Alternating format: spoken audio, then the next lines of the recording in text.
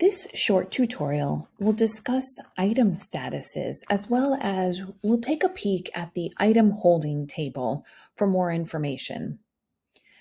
Item statuses are different in different ILS systems, and I think the easiest way to know an item status in Koha is when we go to the item search. So I'm going to go to the top search and just click that item search.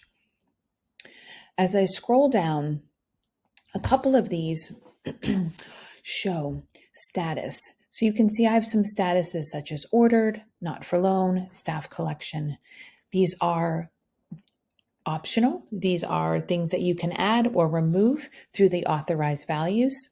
And these are the statuses that are considered more of like the ability to not check them out.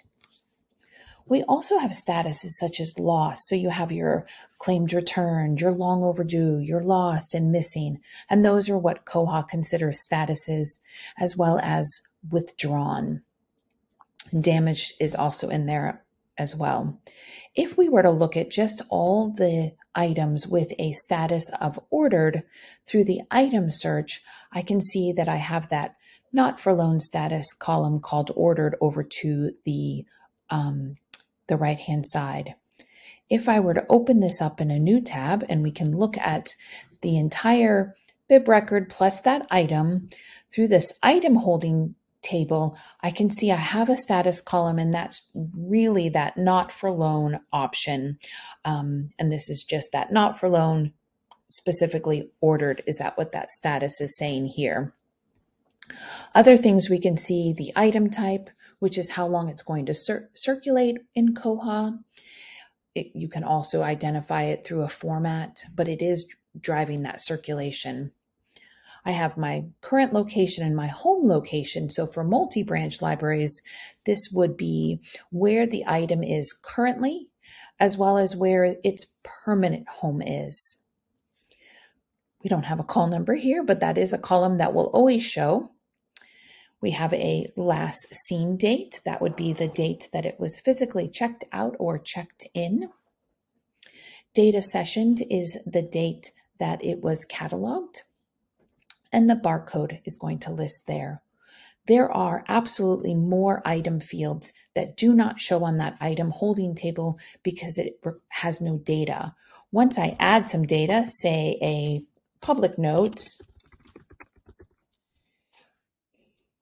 save those changes, go back to that normal view, I will actually see that public note field. So more fields that have information will appear here, but then sometimes things that have a blank, so that call number is always going to show. Let's pop back over to my item search and edit that search. And instead of looking at ordered, we can also look at, let's just look at all the withdrawn items and see how that looks in the item holding table. And open this up in a new tab. Oh, this is a good one. So my status column is different from the previous title. My status is available for this first one, which means it can check out. It's not ordered, it's not in processing, it's not for loan. It is available, and that's that status. Then I also see that I have some different statuses here. We have this one of these items marked as lost and also withdrawn, and then we have another one just marked withdrawn. So this column will hold valuable information for your circulation staff to understand what exactly is this, and can I go grab it off the shelf, or is it potentially not available because it's lost or damaged? So this status column is really helpful. In the blog post, I'll link to 2 other really helpful documents Andrew, another educator, wrote, when a status is not a status, as well as all about item statuses within Koha. Thanks for watching.